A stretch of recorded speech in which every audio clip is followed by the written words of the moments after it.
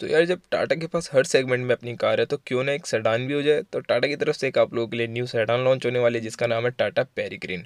तो गाइज इस कार के अंदर जो फीचर्स मिलेंगे आपको काफ़ी हद तक रिलेटेड होंगे अल्ट्रोस से, उससे भी एडवांस होंगे। और ये कार कॉम्पीट करेगी इंडियन मार्केट की सेडान्स के साथ, जो सियाज, वरना, होंडा सिटी या फिर स्कोडा की आप रैपिड, इन कार्स के साथ ये इंडियन मार्केट के अंदर ज़बरदस्त कड़ा मुकाबला पेश करने वाली है। तो इस कार में आप लोगों को क्या ऐसे फीचर्स मिलने वाले हैं जो इन कार के अंदर नहीं मिलेंगे। और एक चीज़ और, जो ये पेरीग्रीन है इसकी जो प्राइसिंग रहने वाली है वो भी थोड़ी सी इन कार के मुकाबले में कम रहेगी। आप लोग अगर इसका फ्रंट देखेंगे तो आपको फ्रंट में प्रॉपर एलईडी लाइट्स देखने के लिए मिलेंगी, नीचे की तरफ क्रोम और जहाँ पे टाटा का लोगो है उसके ऊपर आपको पियानो फिनिश देखने के लिए मिलेगी, सेम जैसे आपको अल्ट्रोस के अंदर मिलती है। 80% कार ऐसी ही देखने के लिए मिलने वाली है जो आपको ये इमेज नज़र आ रही है। और अगर आप लोग नीचे की तरफ फॉग लैम्प वाला एरिया देखेंगे तो यहाँ पे नीचे बम्पर ऐसा ही रहेगा, बस थोड़ा सा फॉग लैम्प के प्लेसमेंट कर देंगे, वो थोड़ा ऊपर करे नीचे करे, वो जहाँ भी करे टाटा अपने अकॉर्डिंग कर देगा। तो गाइज नेक्स्ट चीज़ के बारे में अगर मैं आप लोगों से बात करूँ, कार का साइड प्रोफाइल भी इस कार की काफ़ी बढ़िया बनाई गई है। आप लोग इसके अंदर जो अलॉय व्हील देख रहे हैं ऐसे ही आपको सेम अलॉय व्हील ग्रेविटास के अंदर भी देखने के लिए मिलते हैं, और ऐसे ही डिज़ाइन के आप लोगों को जो न्यू टाटा हैरियर है उसके अंदर भी देखने के लिए मिलते हैं।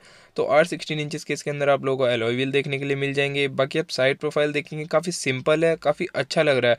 और जहाँ तक है इसके ABC पिलर के ऊपर पियानो ब्लैक फिनिश आपको देखने के लिए मिल जाएगी, और ORVMs के ऊपर आपको इंडिकेटर देखने के लिए मिलने वाले हैं। कार की ग्राउंड क्लियरेंस लग रही है मुझे हाँ थोड़ी कमी होगी, क्योंकि देखो सेडान्स में 165 या 170 तक की ग्राउंड क्लियरेंस आपको देखने के लिए मिल जाती है। और जो टायर साइज़ है वो R16 है, मैं आपको बता चुका हूँ। और बाकी जो इसके अलॉय व्हील का डिज़ाइन है ऑब्वियसली मेरे को तो काफ़ी ज़्यादा अच्छा लग रहा है। रियर की अभी कोई खास इमेज इसकी लीक हुई नहीं है, तो रियर का हम कुछ आइडिया लगा नहीं सकते, मगर जैसे फ्रंट की लाइट्स हैं उनके अकॉर्डिंग थोड़ा थोड़ा आइडिया लगाए तो ऐसा हो सकता है कि जो इसका रियर होने वाला है वो भी काफ़ी ज़्यादा स्लीक और डिज़ाइनिंग मतलब मस्कुलर होने वाला है। अगर आप लोगों से मैं बात करूं इस कार के इंजन्स के बारे में, तो आप लोगों को पेरीग्रीन के अंदर दो इंजन ऑप्शन देखने के लिए मिलने वाले हैं। इसके अंदर एक आपको मिलेगा 1.2 लीटर का 4 सिलेंडर टर्बो पेट्रोल इंजन जो आपको मैक्सिमम पावर आउटपुट निकाल के देगा 120 हॉर्स पावर, और जो टॉर्क रहने वाला है 170 न्यूटन मीटर के आसपास आपको टॉर्क देखने के लिए मिल जाएगा। तो ये एक अच्छी बात है कि जो मतलब पेट्रोल इंजन है वो बहुत ही ज़्यादा पावरफुल होने वाला है। और अगर दूसरे डीजल इंजन के बारे में बात करूँ तो वो आपको इसके अंदर मिल जाएगा 1.5 लीटर का डीजल इंजन जो आपको मैक्सिमम पावर आउटपुट दे देगा 110 हॉर्स पावर की, और जो उसमें टॉर्क रहने वाला है वो आपको रहेगा 200 न्यूटन मीटर का टॉर्क मिल जाएगा। इस कार के अंदर जो आप लोगों को फीचर मिलने वाले हैं यार गाइज, आप उन फीचर्स के मेरे अकॉर्डिंग तो यार फैन हो जाओगे, क्योंकि यार टाटा ने जब अल्ट्रोज के अंदर इतने सारे फीचर्स इंट्रोड्यूस करे हैं तो एक बेसिक सी सोचने वाली बात है वो अपनी एक प्रीमियम सेडान के अंदर कितने फीचर्स देंगे। तो बिल्कुल गाइज आपको इस कार के अंदर बहुत ही ज़्यादा शानदार फीचर्स देखने के लिए मिलेंगे, जैसे कि फ्रंट में आपको LED DRLs प्रोजेक्टर हेडलैम्प देखने के लिए मिलने वाले हैं। बाकी कार के अंदर आप लोगों को काफ़ी बड़ी पैनारोमिक सनरूफ मिलने की एक्सपेक्टेशन है, जहाँ तक इसमें आपको सनरूफ भी मिल जाएगी।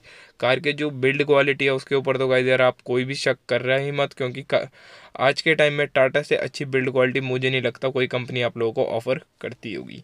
और फीचर्स भी यार बहुत ही ज़्यादा देता है टाटा, ऐसा नहीं है कि फीचर्स के मामले में कहीं पे कुछ कमी करता है या फीचर्स के मामले में ऐसा रहता है कि फीचर ना देता हो। भाई फीचर्स भी आपको पूरे पूरे मिल जाते हैं। तो चलिए सबसे पहले बताता हूँ आपको इसके इंटीरियर में आपको क्या फीचर्स देखने के लिए मिलने वाले हैं। आपको कार के अंदर 3 स्पोक स्टीयरिंग व्हील देखने के लिए मिलेगा, और स्टीयरिंग के ऊपर आपके बहुत सारे इंफोटेनमेंट से रिलेटेड कंट्रोल देखने के लिए मिल जाएंगे। उसी के साथ साथ आपको क्रूज कंट्रोल से रिलेटेड भी बहुत सारे आपको इसके अंदर बटन्स देखने के लिए मिलने वाले हैं आपके स्टीयरिंग व्हील के ऊपर। और बाकी आपको लेदर रैप स्टीयरिंग व्हील मिलेगा। आपका जो डैशबोर्ड होने वाला है वो पूरा लेदर रैप होने वाला है, काफ़ी ज़्यादा प्रीमियम डैशबोर्ड होगा। बैठने के बाद आपको हाँ एक फील आएगी कि आप एक प्रीमियम कार के अंदर बैठे हैं। कार में आपको एम्बियंट लाइटिंग मिल जाएगी, ऑटोमेटिक रेन सेंसिंग वाइपर मिलने वाले हैं, rear reverse parking camera with dynamic guideline, 360 degree camera भी मिलने की एक्सपेक्टेशन है। और गाइज आपको जहाँ तक है अल्ट्रोज के अंदर कनेक्टेड कार का फीचर भी मिल जाए, क्योंकि यार अब टाटा भी धीरे धीरे अपनी कार्स को कनेक्टेड बना रहा है। जैसे कि आप लोगों ने देखा होगा अल्ट्रोज के अंदर आपको एक वॉच मिलती है, इसके अंदर वॉच वाला सिस्टम हो भी सकता है नहीं भी, मगर जहाँ तक है इसके अंदर आप लोगों को कनेक्टेड कार का सिस्टम मिल जाए, जिससे कि जैसे कि Hyundai उसे ब्लू लिंक कनेक्टिविटी के नाम से जानता है कि ये अपनी यूवो कनेक्ट करके कहता है, तो उसी हिसाब से मतलब इसके अंदर भी आप लोगों को टाटा की तरफ से एक न्यू कनेक्टेड कार का फीचर मिल सकता है। बाकी यार कार के अंदर आप लोगों को 2 से 3 मोड्स भी मिलेंगे। उसके साथ साथ कार के अंदर आप लोगों को अराउंड 10 इंचेस के आसपास इंफोटेनमेंट स्क्रीन मिलने वाली है, जो सपोर्ट करेगी एंड्रॉइड ऑटो को, reverse parking camera, Bluetooth, aux, navigation, USB, safety security से रिलेटेड आपके काफ़ी सारे फीचर्स। और कार के अंदर आप लोगों को देखो 6 स्पीड की ऑटोमेटिक और 6 स्पीड की मैनुअल ट्रांसमिशन दोनों ही वेरिएंट्स के अंदर मिलने वाली है। कार के अंदर जहाँ तक है कि हमें दोनों एयर वेंटिलेटेड सीट्स मिल जाए फ्रंट की, क्योंकि यार इसके कंपटीशन में जो कार्स आती हैं वो आपको ऑफर करती हैं, जैसे कि Hyundai वर्ना में आपको एयर वेंटिलेटेड सीट्स मिलती हैं।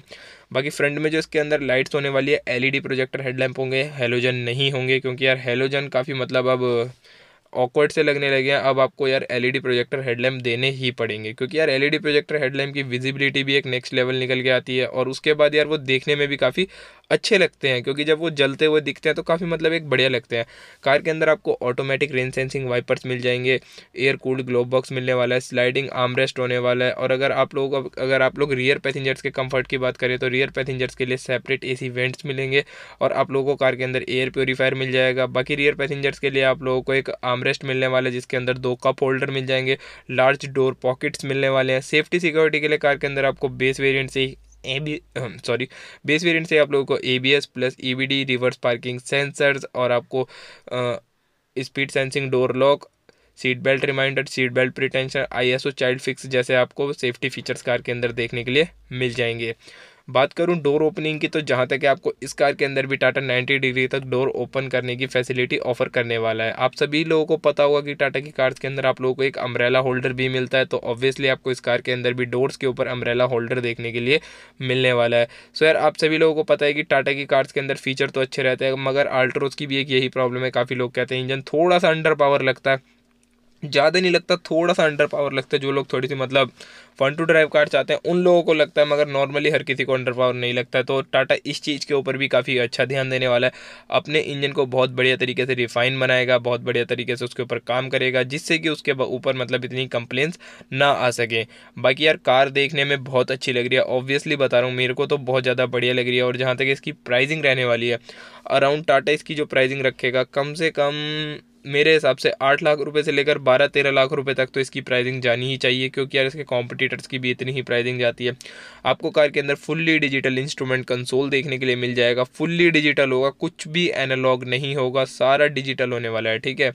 बाकी कार के अंदर जहाँ तक है टॉप एंड वेरिएंट की तरफ ये ऑटोमेटिक आप लोगों को सीट्स भी ऑफर कर सकता है टाटा, क्योंकि टाटा फीचर्स के मामले में पीछे नहीं हटता है। मतलब ऑटोमेटिक सीट से कहने का मेरा मतलब ये है कि आप ऑटोमेटिकली एडजस्ट कर सकेंगे, 6 वे एडजस्टेबल, चाहे आप उसको ऊपर कर लो, रिक्लाइन कर लो, इंक्लाइन कर लो, और बाकी चाहे उसको आप आगे पीछे करना चाहो, जैसे भी आप लोग करना चाहते हैं कर सकते हैं।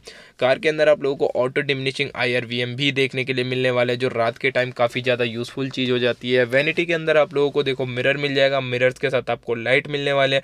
फ्रंट में आप लोगों को एक 12V का चार्जिंग पोर्ट, एक USB चार्जिंग के लिए, और एक USB आपके एंड्रॉयड ऑटो और एप्पल कार प्ले के लिए टाटा ऑफर करने वाला है। और गाइज ये भी हो सकता है कि आपके यहाँ पे मतलब जहाँ पे आपकी गियर नोब होती है उसके आगे आपको 2 जो बॉटल होल्डर मिलते हैं या कप होल्डर मिलते हैं वो एयर वेंटिलेटेड होंगे, वहाँ पे आपको AC मिल सकता है, एक्सपेक्टेशन ये है। बाकी अगर मैं आप लोगों से स्टीयरिंग के बारे में बात करूँ तो कार के अंदर आप लोगों को टिल्ट प्लस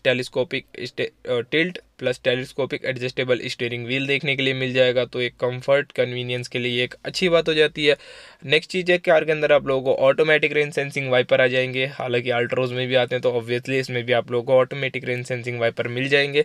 ऑटोमेटिक आपको कार के अंदर लाइट मिलेंगी, मतलब ऑटो पे कर देंगे तो वो रात होती है अपने आप ऑटोमेटिकली आपकी लाइट ऑन हो जाएंगी, और जैसे ही आप टनल वनल क्रॉस करेंगे तो वहाँ पर भी आपको ये फीचर मिल जाएगा। कार के अंदर आप लोगों को वायरलेस चार्जिंग मिलने वाली है, जो एक काफ़ी कन्वीनियंस का फीचर हो जाता है कि मतलब चार्जिंग एक नंबर हो जाती है। और आप सभी लोगों को पता होगा कि टाटा अपनी कार्स के अंदर आप लोगों को हरमन का म्यूजिक सिस्टम ऑफर करती है, तो टॉप वेरिएंट में आप लोगों को शायद से हरमन से भी कुछ अच्छी क्वालिटी का मिल जाए, मगर जहाँ तक है हर वेरिएंट के अंदर आप लोगों को हरमन का म्यूजिक सिस्टम आपको मिल ही जाएगा, एक्सेप्ट बेस वेरिएंट। और बाकी यार टाटा की कार मेरे अकॉर्डिंग तो थोड़ा वैल्यू फॉर मनी आप लोगों के लिए रहती हैं। टाटा थोड़ी सी चीप, मतलब जो और कंपनी होती है उनसे थोड़ा सा प्राइस कम रखता है, क्योंकि यार अपनी इंडियन कार मेकिंग कंपनी है। और दूसरी बात भाई साहब, इनकी जो बिल्ड क्वालिटी है 5 स्टार इनकी, अब तो ऐसा मुझे लग रहा है हर कार ने कसम खा लिया कि 5 स्टार से नीचे बात ही नहीं करनी।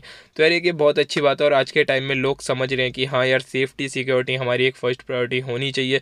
तो उस हिसाब से भी आजकल लोग अपनी सेफ्टी सिक्योरिटी को फर्स्ट प्रायोरिटी देते हुए 5 स्टार रेटिंग वाली कार्स को लेना परचेस करते हैं। वो फीचर्स बाद में देखते हैं, पहले सेफ्टी पूछते हैं कि हाँ सेफ्टी क्या है। तो ये एक बहुत अच्छी बात है कि अगर आप लोग अपनी सेफ्टी को फर्स्ट प्रायोरिटी देते हैं तो इस वीडियो में बस इतना ही था। आप लोगों को मैंने पेरिग्रीन के बारे में सभी कुछ बता दिया है, शायद ही कुछ रहा होगा, अगर कुछ रह गया होगा तो उसके लिए सॉरी। मैं आप लोगों के लिए, आप लोग कमेंट करके बता देना, अगर कुछ आपको कुछ क्वेश्चन क्वेरी हो तो मैं उसके लिए आप लोगों को रिप्लाई कर दूंगा। तो इस वीडियो में बस इतना ही था, तो मिलते हैं अपनी नेक्स्ट वीडियो में ऐसी ही किसी अमेजिंग कार के वीडियो के साथ। तो आज के वीडियो में बस इतना ही, तब तक के लिए बाय बाय, टेक केयर, सी या।